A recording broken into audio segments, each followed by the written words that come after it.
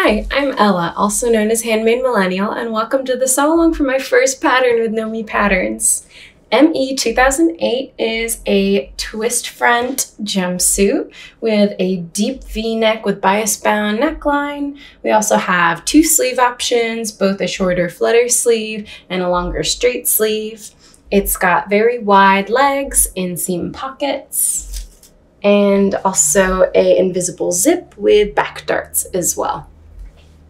I think it's a perfect outfit for a night out, a night with your friends, a nice dinner, something a little bit more elegant or elevated, but it also can be done up really casually as well with a print or more casual fabric. In terms of fabric choices, I recommend wovens. I'd say light to medium weight fabrics would be good because this twist front can be a little bit bulky, so light to medium weight.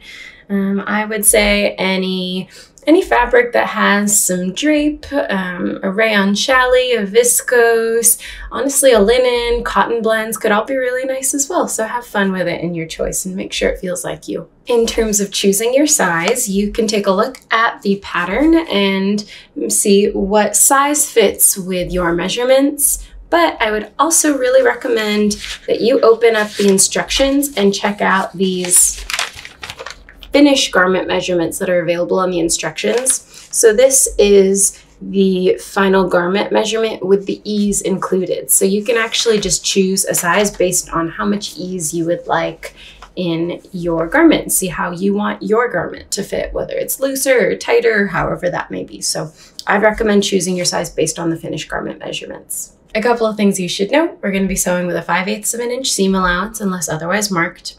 And then in terms of other tools you're going to need, really just thread and a 22-inch invisible zipper.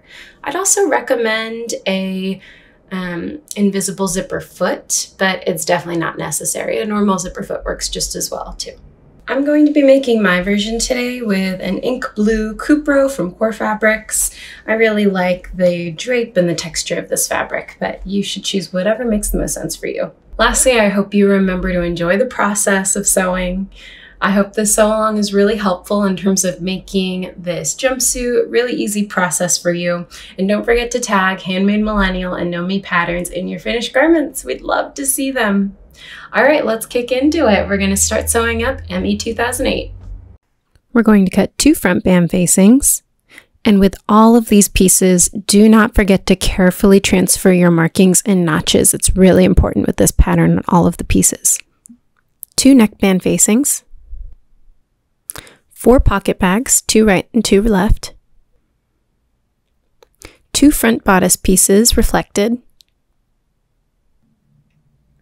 2 back bodice pieces also reflected.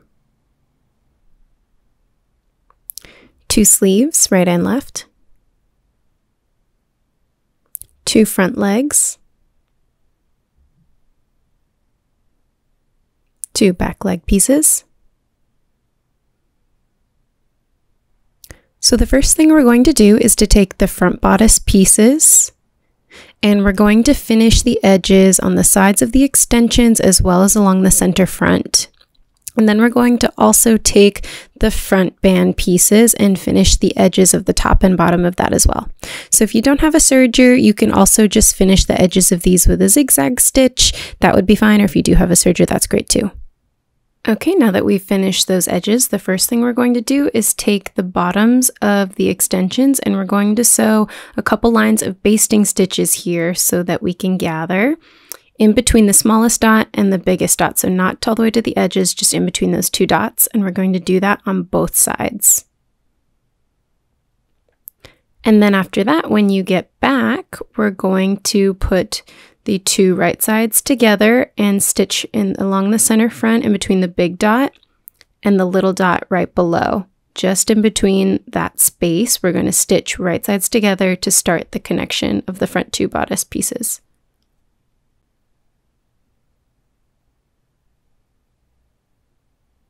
Okay, we've got the front bodice here again with the right side of the fabric facing up, the wrong side to the desk. We're going to take the right overlap and cross it over the left overlap now to make a little X, right? Cross it once. And then we're going to cross it one more time so that the left overlap is underneath the left bodice front, and the same on the other side. And then we've got the right side of the fabric here, the wrong side down, and the right sides are going to match together. Flip over and match together, right sides together, and we're going to pin here in between the big dot and the little dot that's in there. We're going to pin that and then stitch that.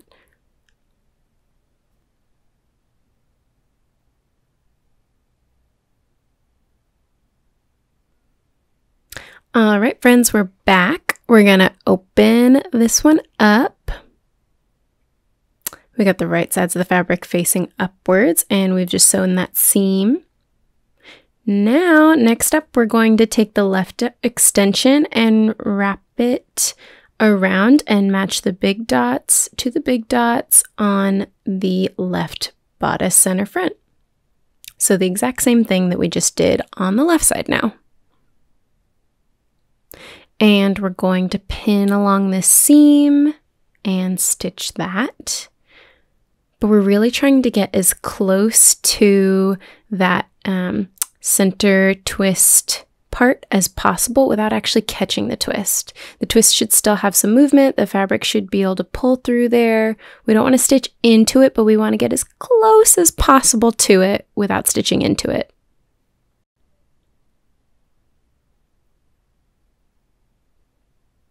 All right, so here is the bodice front. She's looking good.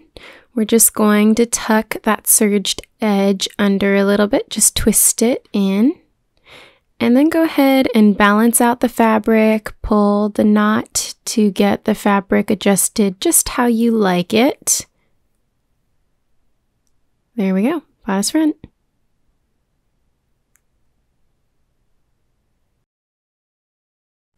All right, we're going to take the front band facings and we're going to align them right sides together on the side that has the notches, and we're going to stitch along that entire side and then press that seam open.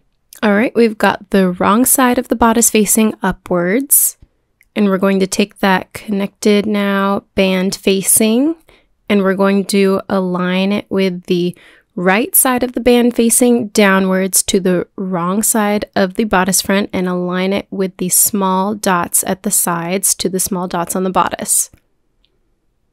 Aligning those dots and also the notches.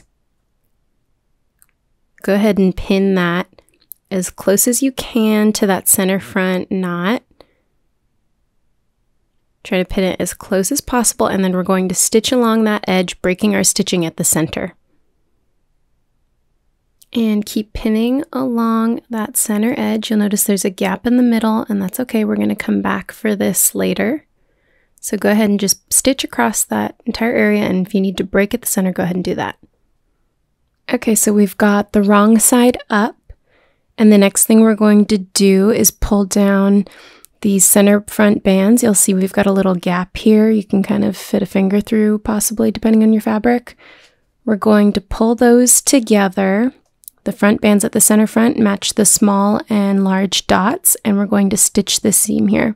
I recommend switching to a zipper foot to be able to maneuver this under your machine.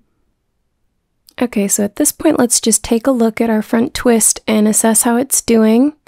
For me, in this specific fabric, I'm noticing there's a little gaping here where you can kind of see the wrong side of the fabric poking through. So I'm just going to go ahead and sew that part a couple stitches just a little bit closer without actually catching into the knot. You may or may not need to do this depending on your fabric, but just take a look.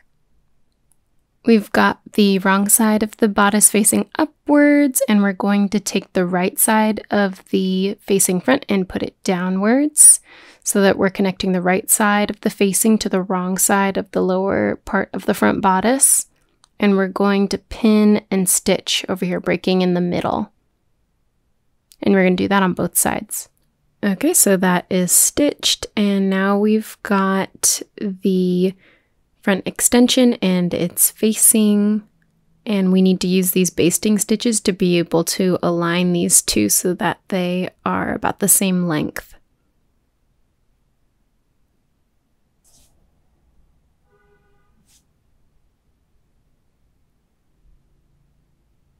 So I'm also noticing for me in this Cooper version that I'm getting a little bit of bubbling here. So I'm also just going to pull this front extension out a little bit to get it flat, to get it to lay just right, and then pin that in place. Y'all, we are done with the bodice front. That is honestly for me the hardest part of this entire pattern. So you deserve a break and a little drink of something good. Good job. Take this opportunity here to just check how everything's looking, how the twist is pulling, and make sure you feel good. We're going to be working on the sleeves. This is the long sleeve version. Make sure you've got your dots marked here, and we're going to sew an ease stitch along the top. So we're going to do 3 lines of basting stitches within the seam allowance between these 3 dots. After that, we're going to actually form the sleeves. So put right sides together on the sides of the sleeve and go ahead and match the notches and stitch this seam as well for both arms. Go ahead and press that seam after you're done, and then the next thing we're going to do with both sleeves is to just hem the bottom. So see if you got it to a length you like and go ahead and fold over twice and stitch that. Now we're going to take the back bodice pieces and form the darts. So lay them out and make sure you have a right and a left, and go ahead and match together the dart tails here and stitch that together. So press those darts, and then we're going to come back and sew a stay stitch along the neckline along both pieces, so just a line of basting stitches within the seam allowance there. Then we're going to put the right sides together of the back bodice pieces to the front bodice piece. And we're going to align the top shoulders and go ahead and form the shoulder seam. So go ahead and stitch that on both sides. And then after that, we're going to stitch the side seams on both sides. The bodice is looking like a bodice, y'all.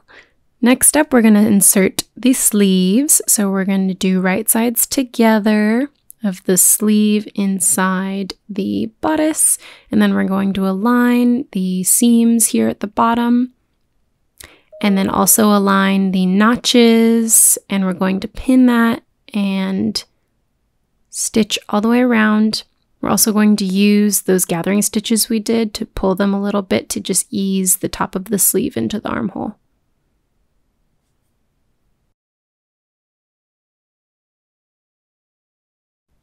We're forming the pants now. First, we're going to lay out the back pant legs and make sure we have a right and a left, and then go ahead and match together the dart tail legs and stitch those on both pieces. We're going to do the exact same thing for the front of the pant leg pieces as well. Make sure you have a right and a left. Go ahead and match those dart legs, stitch those, and then make sure you press the darts on all 4 pieces. We're going to take one front leg and one back leg and match them right sides together. And then we're going to sew the entire inner leg seam, the whole thing. Go ahead and do that for both legs. We're going to take both legs now and match them right sides together at the inner leg seams. So go ahead and match those up and match up the notches and the dots together. We're going to stitch from the large dot at the upper front edge all the way to the back notch. And then we're going to stitch that twice to reinforce the seam. We're going to put the pocket pieces to the pants now. So this is the front pant, and you can see the dots we have. We're going to take one pocket piece each and align them with the dots and get the edges, the raw edges even, and then stitch that at a 3/8 of an inch seam allowance. And go ahead and do this for both the front and back legs. We're going to match the right sides together of the pants once again and pin the front pants to the back pants at the side seams. Go ahead and match up all of the notches and the pocket bags as well. Pin that, and then we're going to stitch along the top of the side seam, around the entire edge of the pocket, and then down the entire rest of the side seams on both sides. When you finish that, make sure to finish the edges, the seams of those pant sides all around, and then you're also going to make sure you clip into the upper and lower corners of those pockets to give them a little movement.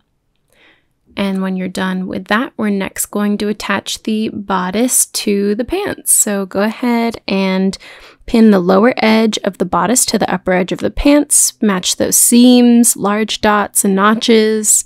Go ahead and stitch that and then press it. We're going to hem the pants next. I like doing this before the end of the project. Feels a little more gratifying. We're going to begin the process of inserting the invisible zipper. Insert your zipper however you like, but here's my method. The first thing I do is make sure that I press the zipper tape. This helps it just get that much closer so that we can get a really nice invisible edge. So I do that on a low setting. We've got our jumpsuit right side out. Go ahead and take your zipper and you've got it right side up right now, and then flip it so that it's right sides matching. Align the zipper tape to the top of the jumpsuit and go ahead and switch to your zipper foot and stitch that. We're going to go ahead and you'll see my invisible zipper foot here, but a normal zipper foot works as well. We're going to put the zipper teeth in the left track and adjust your needle and go ahead and backstitch and stitch that all the way down. You may notice my index finger not looking so hot here. I actually almost serged it in this process, so little casualty of our sew along video here. At the end here, just go ahead and get as close to the zipper pull as you can and then backstitch and stop. We're going to come back to this. Onto the other side of the zipper, go ahead and get it aligned. And then we're going to flip it over once, the unattached side. And then we're going to flip it one more time the same direction. So we flip that over twice. And then go ahead and pin and stitch, align the zipper tape to the top edge. We're going to do the same thing on this side, except for we're going to put the zipper teeth on the right side of the zipper foot now. Go ahead, backstitch, stitch that whole thing, getting as close as you can to the zipper pull at the bottom. Go ahead and tuck that zipper pull under one more time and zip her up. See how she looks? You did it, fam. One whole invisible zipper. We are going to look at that invisible zip one more time because she looks so good. But we still got this little gap down here, if you'll notice. So we're going to go ahead and unzip it, open her up inside out, and let's bridge that gap. So go ahead and realign the two edges of the gap here, and we're going to just sew from the end of the first round of stitching all the way to where the zipper stitching begins with a normal zipper foot. Take your two neck binding pieces now. We're going to put them right sides together and stitch along the center front from the lower edge to the large dot, just the small section here. Go ahead and clip into the stitching at the large dot and then also remove some of that seam allowance. And then we're going to open the whole thing up and first finger press at about 1/4 of an inch along the long unnotched edge, and then go ahead and press that at your iron as well along the whole thing. On the unfolded edge of this neck binding, we're going to go ahead and start to pin it along the entire neck edge, matching the centers, large dots, notches, and also placing the small dot at the shoulder seams. I like to start in the center front area and do the right side and then the left side. So notice here that the zipper teeth are rolled inwards. We're going to stitch all the way across there and then 1/2 inch back down the back edges. And then we're going to trim the corner here, but not through the stitching. Optionally, you can also cut out some of the seam allowance around the entire neck binding facing. We're going to understitch the neckline here, meaning that we're going to stitch the seam allowance to the neck binding all the way around, not actually catching the main body of the garment. So this is going to help the neckline stay really flat and not roll outwards. Go ahead and turn the binding and back edges to the inside, rolling the zipper teeth back in place, and then go ahead and press that. When you get back from that, we're going to go ahead and baste the inner pressed edge of the binding all the way around the neckline. On the outside, we're going to top stitch just as basted all around, make it look nice and pretty. This is very important actually because the bias here, it can get really funky looking if we don't baste it in place beforehand. And then you'll go ahead and remove the basting stitches. And the last step in this whole jumpsuit is to sew a hook and eye closure to the top, back, and opening edges only if you think it's necessary. And then voila, you're done. You have a beautiful twist front jumpsuit.